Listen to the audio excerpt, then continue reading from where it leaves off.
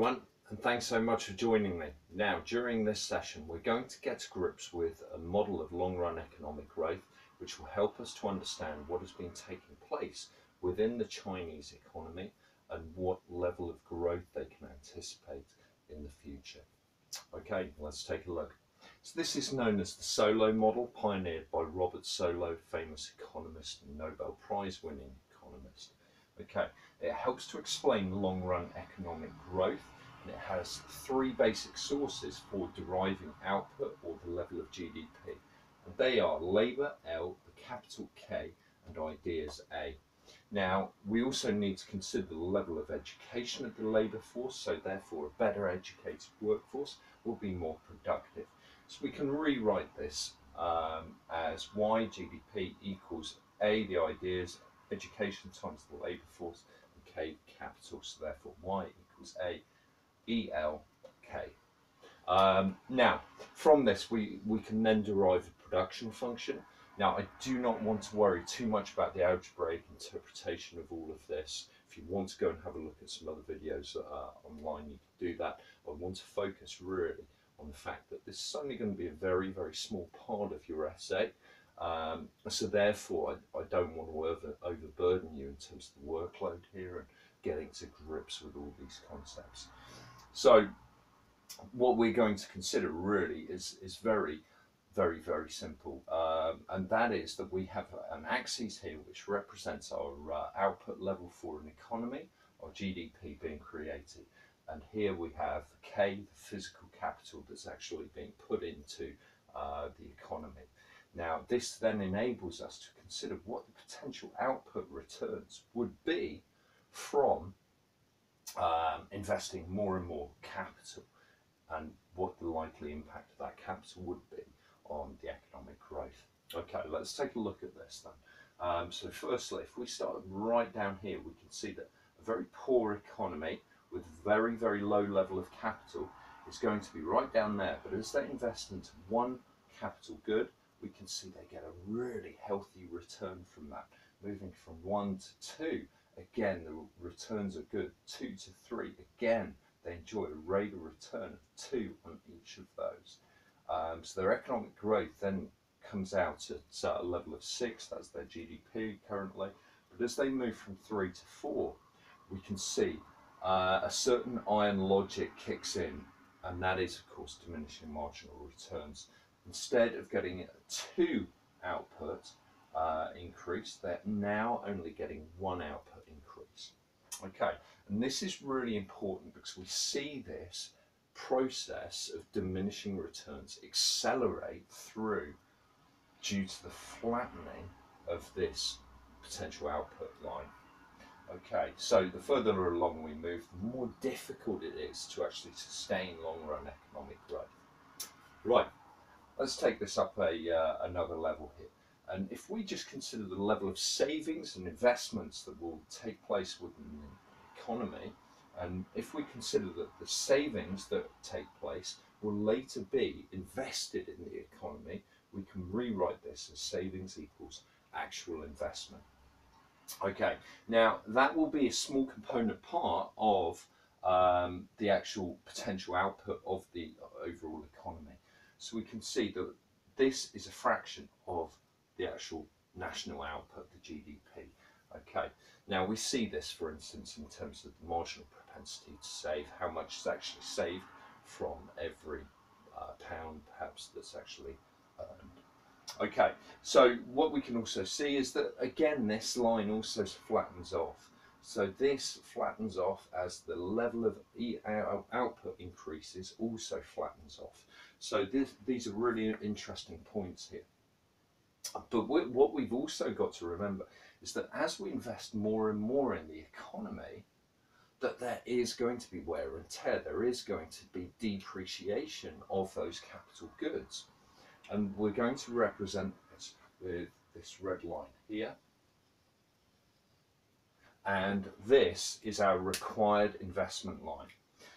So our required investment line starts off at a very, very low level. Why is that? Well, it's because the level of depreciation, the level of wear and tear, the level of maintenance needed on a very low number of roads, or low number of capital goods is very, very small.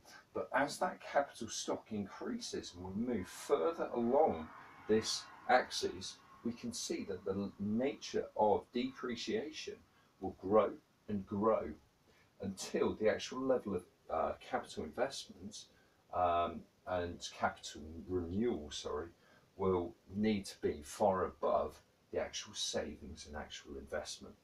But let's just consider this side over here to start with. So at each of these levels, we can see that there is a distance here between the savings and investment and the actual required level of investment.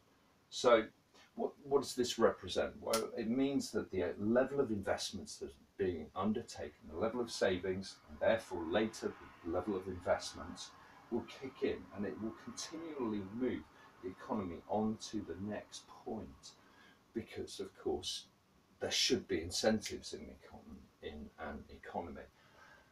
So this is a crucial point, that there needs to be the right incentives to ensure that that capital investment is undertaken. But in China, we're likely to, of course, see that those incentives are there. Okay, so you continually move further and further along to this point. Now, when we reach this point, something interesting happens, because moving beyond here to, say, for instance, here, and output level there, that would mean that the actual required investment is greater than the actual investment that's being undertaken in an economy. So what would happen as a result of that? Well, what would happen is that those roads, they would just be eroded, and they would be worn down. Those capital goods wouldn't be repaired, so tractors, machinery wouldn't be repaired, because there isn't sufficient required investment being undertaken. So that would move us back towards this point here of convergence.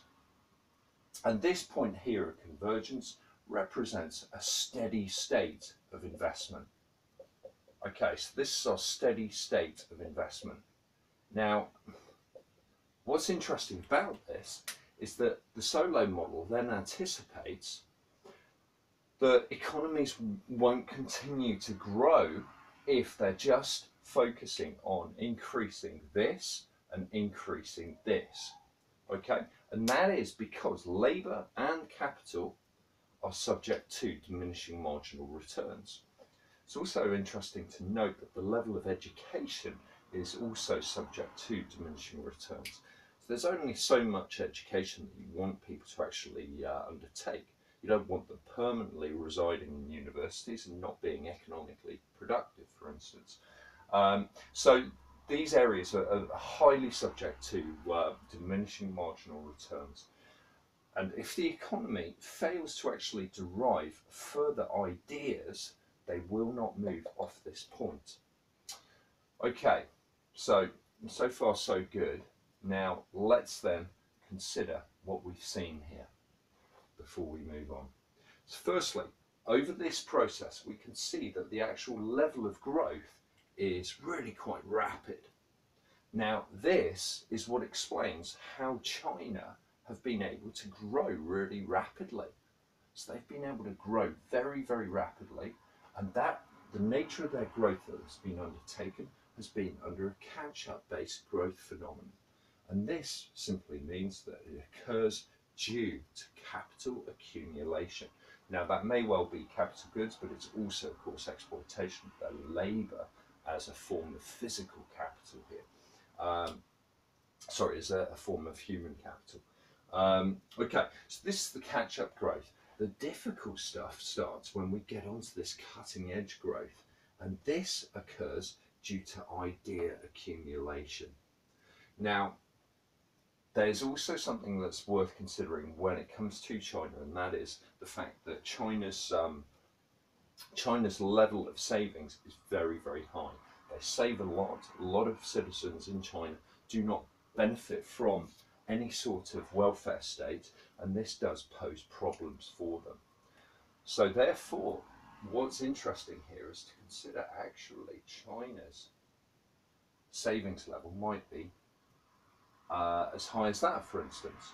Okay, so therefore we could see that China's capital accumulation could continue for the foreseeable future until they actually arrive at this point of convergence. Okay, so that's an interesting point, but clearly what it also illustrates is the need for economies to develop ideas which would then enable the potential output to reach higher levels, right up here for instance. And of course that would shift up the level of savings that can take place and therefore the level of investments. So through these ideas accumulation, the innovation that's needed in the Chinese economy, this would help them to move towards more cutting edge growth, and that is growth due to ideas accumulation. Right, there's also a couple of other points that we just need to bear in mind when it comes to China, and that is that this model was very much derived under the notion, the assumption that there's political neutrality. Now in China, of course, there is not political neutrality. We know there is a highly interventionist government. So therefore, what role will they play in this? Will they be more productive? Will they be less productive? It's very much debatable here, but what we certainly know is that the assumptions with which that Robert Solow derived this model, political neutrality, they allowed the market to function. How will this affect the level of the level of actual investment that is undertaken? It's an interesting point to consider. It also considers, of course, that these goods are homogeneous in their nature, that labour and capital are homogeneous. Now, to what extent is that true? Well, it's another interesting one, but here we can also see why China wants to move towards this cutting edge growth and wants better ideas and better innovation. Final thing to note is that this catch-up growth also helps to explain why LEDCs can grow faster than MEDCs. This growth is really the low-hanging fruit method. You're picking the low-hanging fruit. It's very, very simple. It's easy to achieve to some degree, okay? But the cutting edge growth is where the hard work really begins. But due to the nature of China's growth, say for instance, we've discussed how it's sustained in double digits for many years. Here we might just see 2 to 3% growth. And because of this, there can be what's known as a conditional convergence between LEDCs and MEDCs. What will then determine how much the MEDCs progress, the quality of their institutions, as well as the quality of their ideas. Okay, I hope that's all right. Do ask if you've got any questions. But there it is, that's the Solow model. Very, very simple, I hope. Okay, if you want to find out more about this, there's some excellent other videos out there, so go and check those out, please. But I hope I've given a nice, simple interpretation of what this means for China. Thanks ever so much. Bye-bye.